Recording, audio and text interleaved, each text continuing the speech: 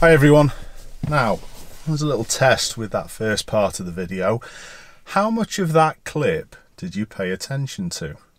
That was the actual clip that is going to be featured and analysed a little bit shortly, but how much did you actually see? Was it the graphics that put you off? Was it the music that detracted your attention from what you should be watching? And that's the question that I'd like to ask first of all. How much does music interrupt your concentration while you drive? So please get involved in the poll. Please let me know whether music actually hinders or whether it helps you with your driving.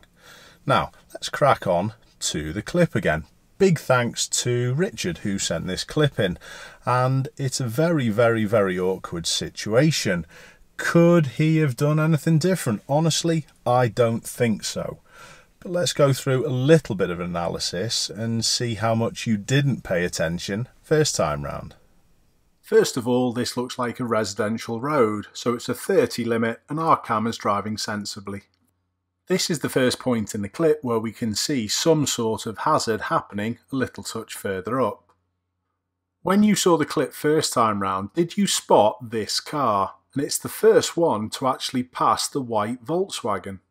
If you didn't see it, watch what it does shortly. Our camera Richard did spot this going on, but he did admit that this probably confused him even more. As you can see, the other car disappears out of sight. Even when I freeze frame here, there's nothing saying to me that I should go and wait behind that van. Let me explain why. Although there are roadwork signs, they are lacking in what they are telling the road users. They don't warn of traffic lights whatsoever. Would this have made the whole situation much easier? The next thing, which is a massive confusion for this situation, is the position of the white transporter next to the curb. If it would have been positioned in the middle of the lane like it should have been, that may be enough of a clue to say it's actually on the road and not parked. And it's this, for me, which is the cause of the confusion and the awkwardness. Richard does progressively slow down, but by the time he sees the red light, it's too late. He proceeds then to make the best out of the bad situation, tucks it in as much as he can, and tries to leave the oncoming traffic an easy-ish route through. And when he does a little bit of reversing and stops his bum of his car from sticking out, the route through and the flow is resumed. Just thinking back to the start of the video for a second, where the car went past the white Volkswagen. These lights were probably on red at that point. Do you think that first car interrupted the flow of these coming the other way?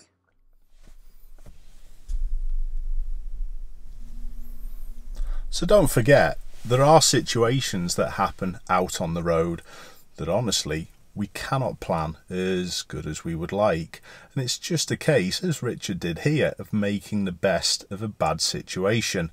When you are parking in a queue and you're maybe behind a temporary set of lights, it would be a good shout to take a little bit better position in the middle of your lane.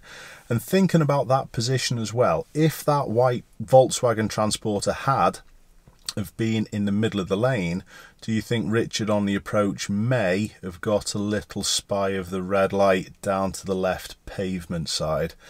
I think that's probably the case. A big thanks to all my viewers and subscribers who keep sending me these clips. Please continue to do so, and if you can, check us out on Instagram and give us a follow if you could. Anyway, that's it for today. Thanks a lot for watching. I'll see you all soon.